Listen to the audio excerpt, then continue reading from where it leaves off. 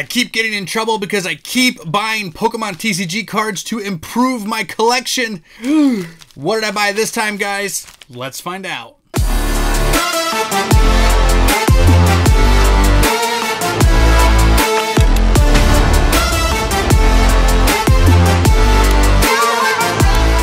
What's going on, Funhouse crew? Welcome back to the channel, TCG Funhouse, where we talk all things Pokemon TCG. And of course, myself, Travis, spends too much money on Pokemon cards. That's right, guys. I have a couple of decent orders here from TCG Player. There's a big theme to this video, and you guys will notice it when it comes out.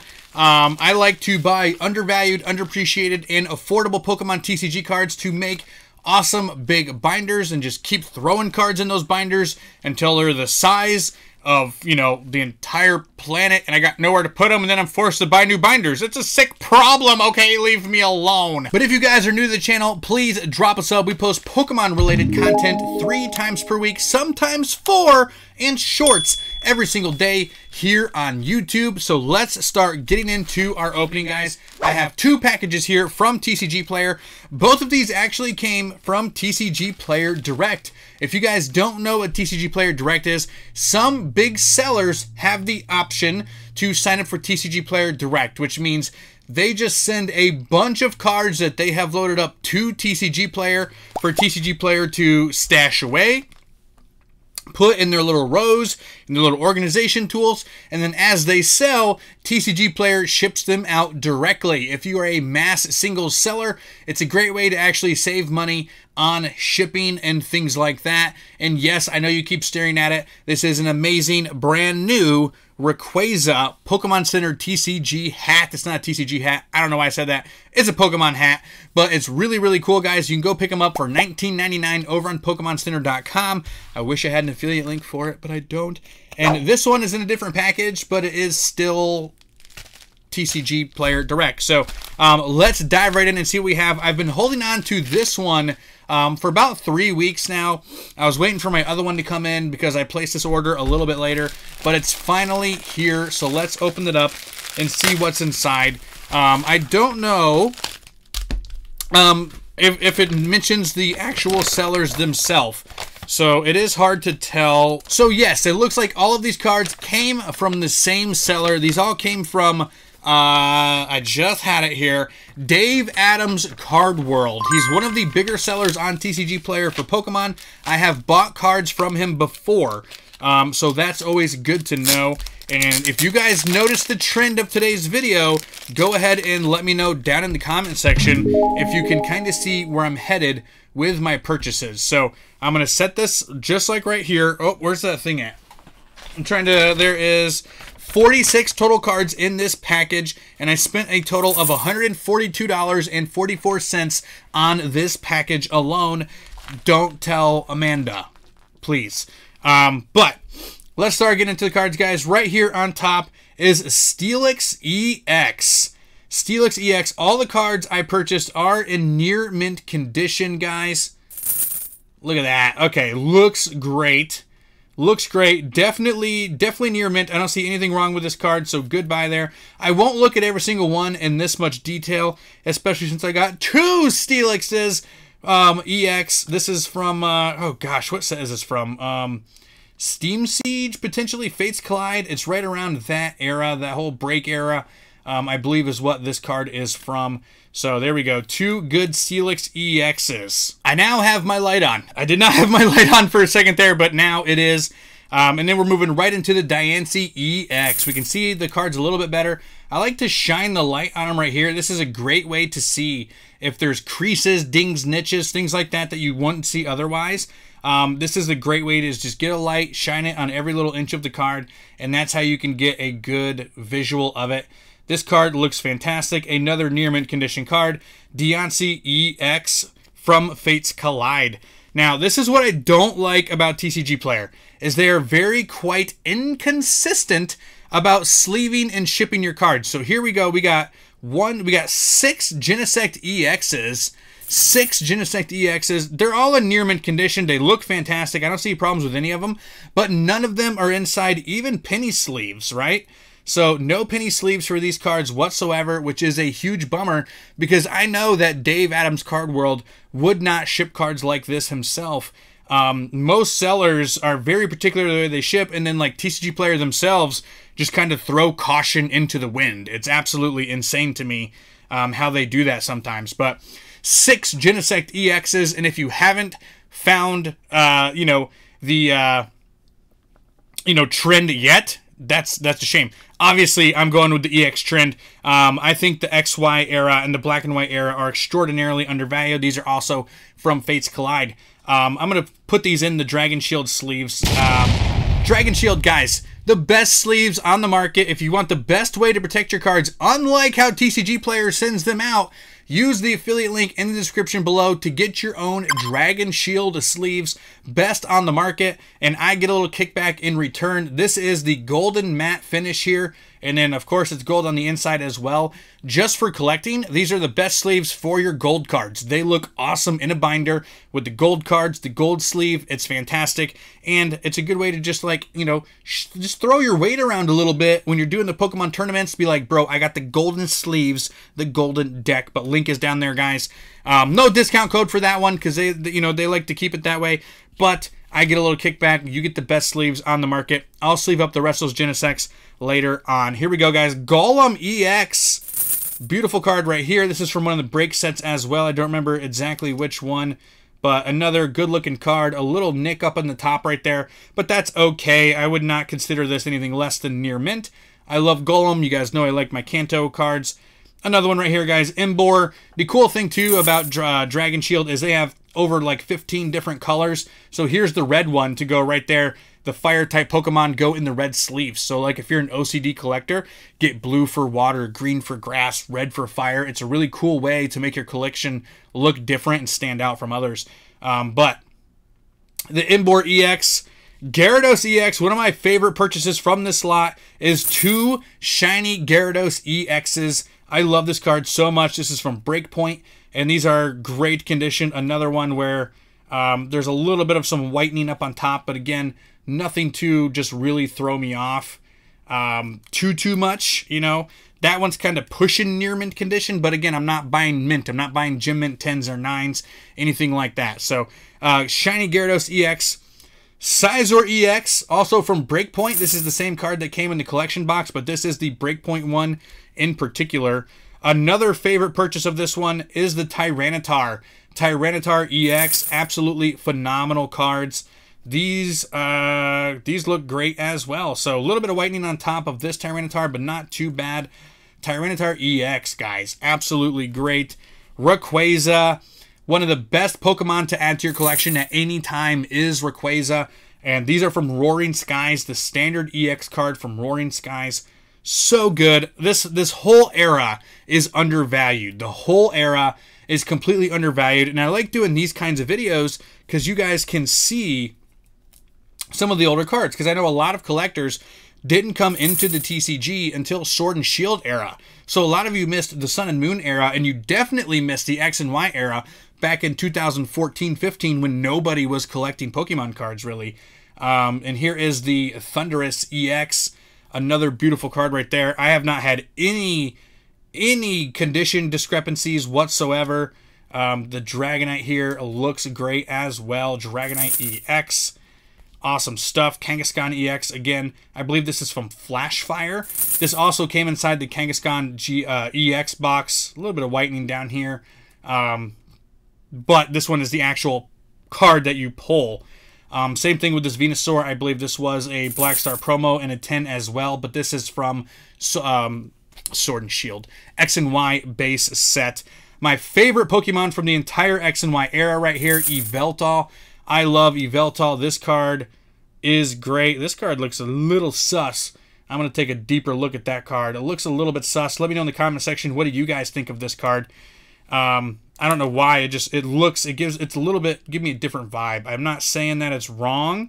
It very well could be good, but it just gives me a different vibe. I'm going to inspect that one in a little bit, and the picture looks very, very, like, clearish. We'll see. I wish I bought 2. So it looks like they're pretty consistent about when you buy more than one of a card, they don't put it in a penny sleeve. So that's a bumskis. Keldeo EX right here. 3 Keldeos, near mint condition. Very good stuff. Very good stuff. EX cards. I'm telling you guys, XY, undervalued. Blaziken. 3 Blazikens. All right, so as soon as I said you buy multiples, they don't put them in sleeves, and I get 3 Blazikens. They're all in their own penny sleeve. So I don't know what's going on. There's no rhyme or reason to TCG Player Direct. They always seem to come this way, though. They always seem to come like a third of the cards are just not in penny sleeves, which is strange. 3 Blazikens. Again, another fan favorite Pokemon. All look fantastic. Blaziken EX right there. These are promo cards. They came from a tin, I believe. Hoopa EX. Absolutely awesome. Love these cards. More Black Star promos. And again, I bought 3 of these. Not inside penny sleeves. So, there you go, right? Still great. Latios EX. Beautiful card right here. Black Star promo. This is from the Latios 10. I have a few of those already. Machamp EX, one of my favorite Pokemons. This is from the Machamp 10. If you guys came back into the Pokemon TCG around early 2020, the Latios and Machamp 10s were probably some of the ones that you were still able to find out at the stores that had some older cards inside. More Rayquaza time right here. These are Black Star promos from the Rayquaza 10s. Phenomenal cards right here. You got to look at the top centering and the bottom centering on these cards, because the way that the plastic used to hold the Black Star promos sometimes would leave indentions up here on these cards. But these ones look great. No complaints here. Definitely near mint condition. Swampert EX. 3 Swampert EX. More Black Star promos from the Swampert box. It looks like we're in black. We're in Black Star territory here, guys. Venusaur from the 10. Again, Kanto starter, always a good buy. Shiny Yveltal. So a lot of people don't know that there's an Yveltal and a Xerneas Black Star promo that are shiny variants that were inside 10s. This is an Yveltal one. Again, one of my favorite Pokemon from the entire X and Y era, so I had to pick up another one of those. Keldeo EX Black Star promo, and then 2 Reshiram EX Black Star promos as well. Again, I don't see any issues. No dents on top where the plastic would have held it. Looks great. Looks phenomenal. Super happy with this package. I'm wondering if the next box is going to look pretty much the same. Let me know what you guys think down in the comment section of the EX era, the X and Y era. I think it's extraordinarily undervalued, like full on. So here we go, guys. A lot of different sellers here. So that package was all from Dave Adams Card World. Even though they were all TCG Player Direct, they were all from one seller, which was cool. Now this order is sporadic. This is all over the place with my purchases. I'm just going to list off the sellers here right now. Adventure On, Alternate Universes, Columbus Card Shop, Down to Game, XP, EXP Gaming Lounge, Freedom SYP, Frogtown Hobbies, Little Root Games, Super Games Inc., The Next Level Games, Gaming Co., and Top Cut Central. So those are my purchases. If you guys have bought from any of those, leave in the comment section a nice little review. And yes, guys, we're continuing the XY era and black and white era train with some EX cards, because I am loving this. Here we go. Gardevoir EX. Beautiful. This is from Steam Siege, I believe. It's got the half psychic, half fairy typing. I really wish they would bring that back. This card looks like in phenomenal shape once again. Now, this card does have a little bit of bowing action going on, and even places like PSA and Beckett don't take off for a little bit of bowing, because sometimes you can't really control that. So, first card not inside of a sleeve is Altaria EX from Fates Collide. And then we got Darkrai. You guys know how much I love Darkrai. I will always add Darkrai Hollows and not reverses, Ultra Rares when I have the opportunity to, because I love them so much. So, picked up some more Darkrai EXs. I believe this is from, oh gosh, what is that symbol? One of the breaks? One of the break ones? I don't know. Let me know. I've seen that symbol so much. There's another one right there. Ho-Oh EX, guys. Ho-Oh EX, beautiful artwork. Hogias. Lugias and Ho-Ohs are always worth picking up. The Johto box art legendaries. Phenomenal cards. Fan favorites. This one might have a little bit of an issue. Nope, that was on the sleeve itself. So, Not too bad right there. Picking up some Ho-Oh EXs. Shout out BDSP. I've been playing that a lot more lately. I actually prefer it over Legends Arceus, so sue me. Palkia EX, bringing that in. Gallade. This was kind of a throw-in card. It was like, I think it was 99 cents. Gallade is whatever, but here we go, guys. Get into the better ones now. Mewtwo EX. Look at that. Beautiful card from Breakthrough. Standard Ultra Rare. Looking good on the condition. Don't see any problems with it whatsoever. So I have not had one card that I want to complain about or return yet.